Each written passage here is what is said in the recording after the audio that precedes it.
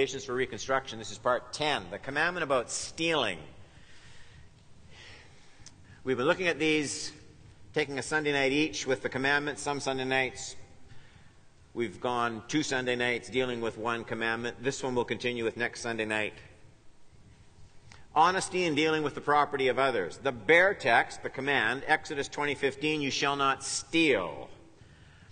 It's reiterated in the New Testament. Ephesians 4:22 to 28, how you've been taught, ... to put off your old self, which belongs to your former manner of life, is corrupt through deceitful desires, and to be renewed in the spirit of your minds, and to put on the new self, created after the likeness of God in true righteousness and holiness. Therefore, having put away falsehood, let each one of you speak the truth with his neighbor. We're members one of another. Be angry and do not sin. Don't let the sun go down on your anger. And give no opportunity to the devil. And let the thief no longer steal, but rather let him labor, doing honest work with his own hands, so that he may have something to share with everyone in need. The list that Paul deals with, 1 Corinthians 6:9 to 11, has in the middle the kinds of unrighteousness that will not inherit the kingdom of God. And there's quite a long list. And in the middle there's that phrase in verse 10, nor thieves, nor the greedy, nor drunkards, nor revilers, nor swindlers will inherit the kingdom of God. And then the work of Christ, such were some of you, but you've been washed and sanctified and transformed. I'm jumping right into the first point. The commandment about stealing was one of the first points of behavior that Paul applied to new Christians in the church. Now that alone is strange and ought to arrest our attention. He didn't feel it was some archaic bit of legalism that had no application to New Testament believers. There are these two kingdoms, one of light, one of sin and darkness, and each one has its own style of operation. And in the kingdom of light, it's marked, by this shall all men know you are my disciples if you have love one for another. And then there's the kingdom of darkness where Satan rules. And it's interesting, John 10:10, the way he's described. Jesus describes Satan this way. John 10:10, the thief comes only to steal, kill, and destroy. I came, kingdom of darkness, kingdom of light. I came that they might have life and have it abundantly. And I don't know how many times I've read those verses, you as well, without noticing as strikingly as I should that Satan is described as a thief. The thief comes, he steals, he kills, he destroys. But he's not called a killer who comes to steal, kill, and destroy, or a destroyer who comes. What he is a thief. The thief comes. The thief comes. That's his name. That's what marks him. To steal, kill, and destroy. So Satan is a thief. You and I are most like him and least like God when we steal or cheat someone out of what is rightfully theirs. That's what marks Satan. He's a thief.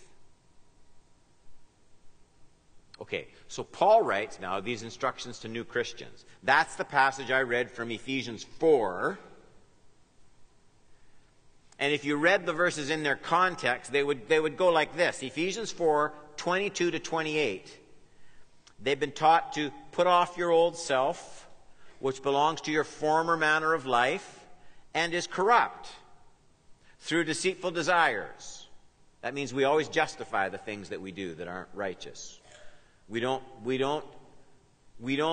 discuss them, we don't analyze them as being unrighteous. We twist things around and say, in our case, there are different circumstances. They aren't as bad as what some people might think. Deceitful desires.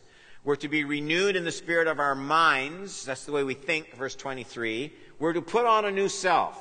Notice, we put on the new self. The commandment is to us to put on the new self. It's not something that Christ does for us. It's something we're to do.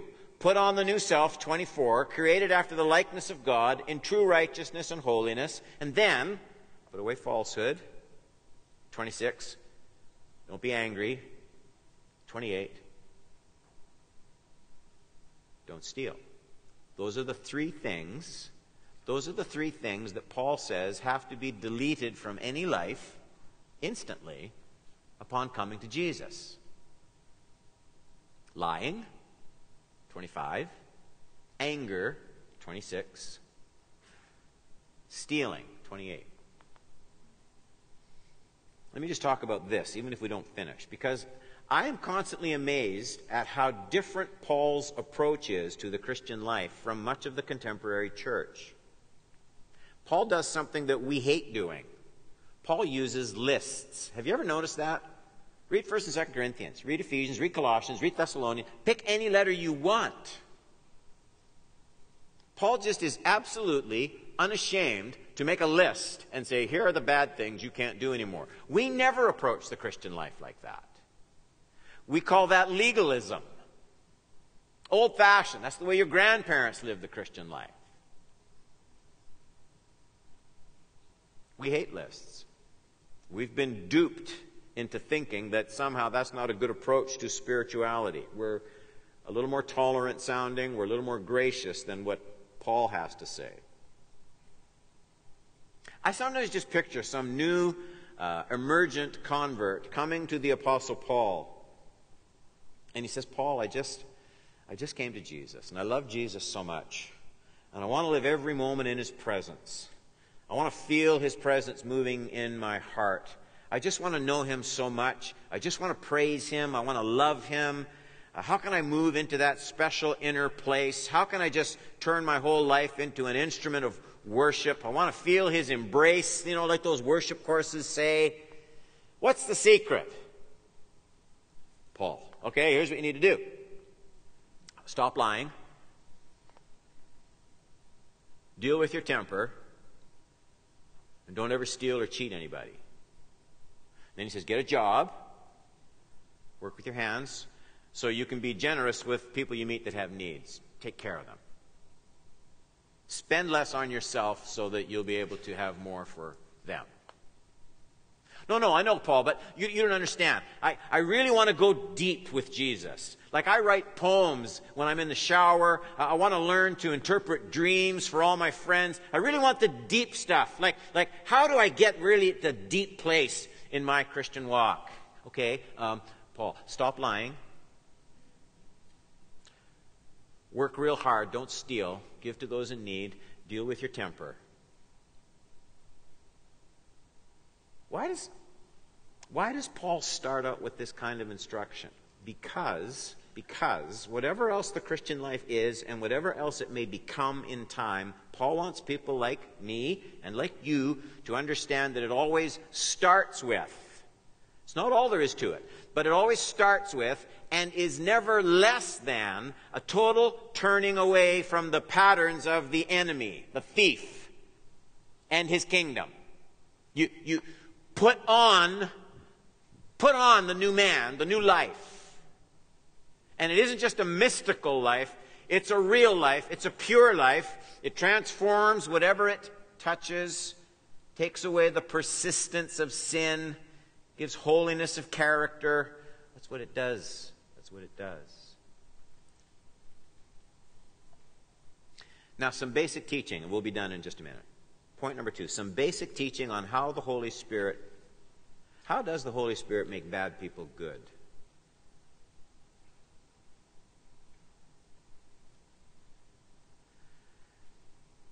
There's a certain kind of theology that is born in this Ephesians 4 text, 4:22 to 28.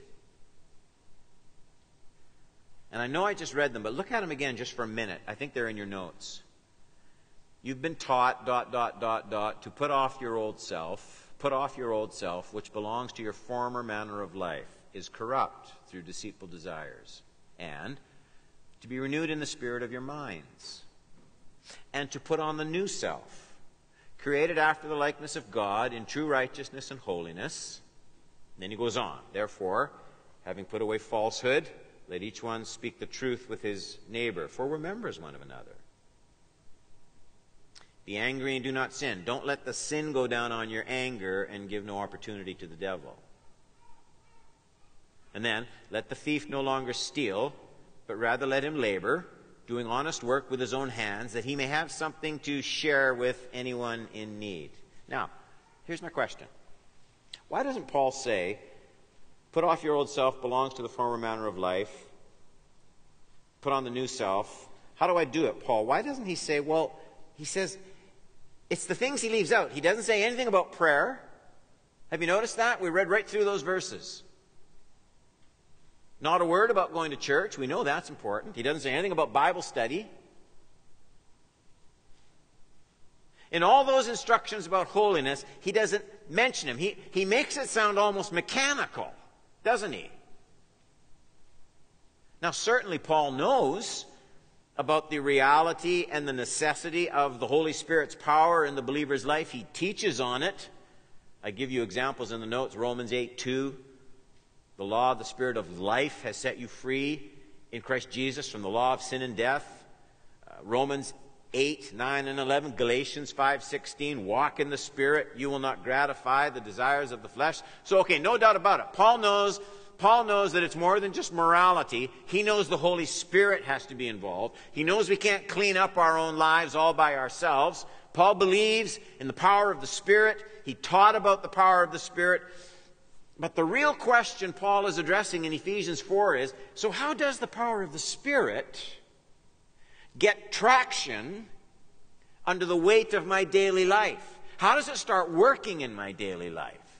How does this process, we call it sanctification, becoming holy, how does that start? What triggers it? What gets it all going? And the whole New Testament will say the same thing at this point. What triggers the power of the Holy Spirit in the purifying of a life is that person's decision to repent of and renounce sin. That's why the first thing Paul says is you put off the old life. This is what you've been taught. Put off the old life. Not God puts off the old life for you. You put off the old life. I can already imagine objections. Well, no, Pastor Don. The believer doesn't have the power to clean up his own life. No, Pastor Don, the Bible doesn't teach a works kind of righteousness where we pull up our own socks and sort of fix up our lives. And I know that. I agree with that. But the Bible does teach that nothing of a life of holiness will be developed by the Holy Spirit until I'm absolutely resolute in calling sin, sin, and dealing with it in my heart. There's a step you have to take. You can't clean up your own life, but you do have to bring that old life and say, I hate this. This is contrary to the kingdom of God. And you call anger what it is, a sin. And you call lying what it is, a sin. And you call stealing or cheating others, you call it what it is, a sin. You bring that and you say, I will not continue in this any longer. Jesus, help me.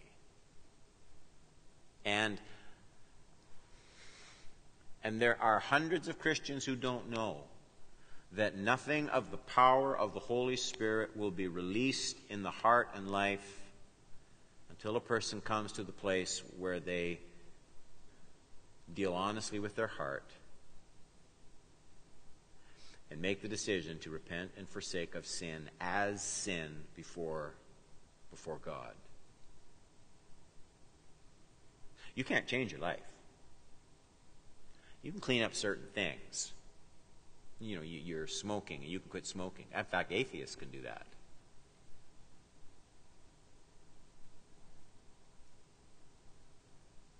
But that's not the same as cleaning up the inside of the life. Jesus, picture a tree, and we'll wrap up with this. Picture a tree growing here. It's not in your notes anywhere. You can probably put the notes away. Jesus talked about a tree. And he said, you can read this. He said, You can't make a tree good by hanging good fruit on the branches. I'm paraphrasing, but that's what he said.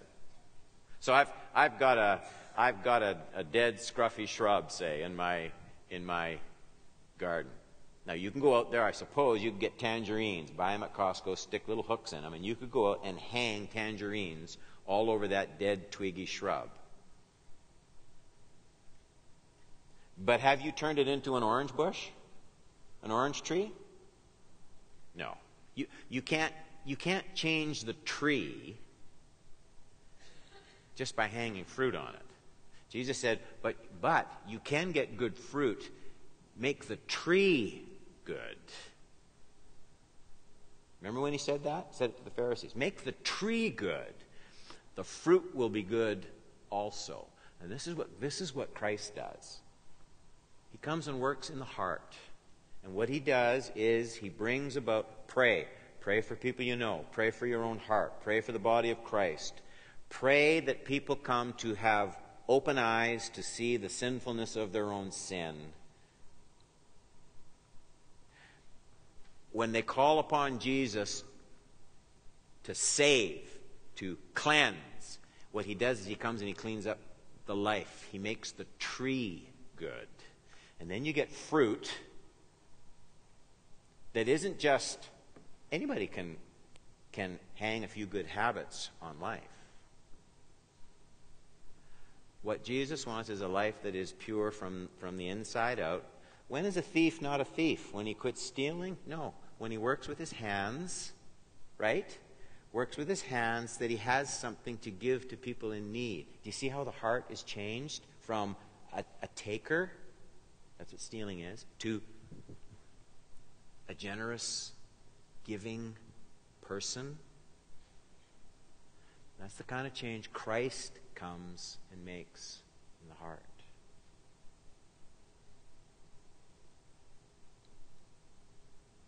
There's so many ways to apply. I didn't do it all tonight. That verse about stealing, and that's why Paul uses the word a swindler. It's a person who, how you do your income tax. It's a person who works for someone and makes sure they get a full day's work for their pay. It's a person who pays someone and makes sure they're paid for a full day's work. It's the way you don't rob someone's reputation by the things you say behind their backs to other people. Please, I'd rather have you take my wallet than take my reputation by things you say. So all of that, Christ changes and transforms from the inside out, which is a world different. Look for specific ways where the grace of Christ is changing your character and shaping your life. And when you kneel and pray, make that something at the top of your list. God, not just what you're doing for me, but God, what are you doing in me? And everyone said?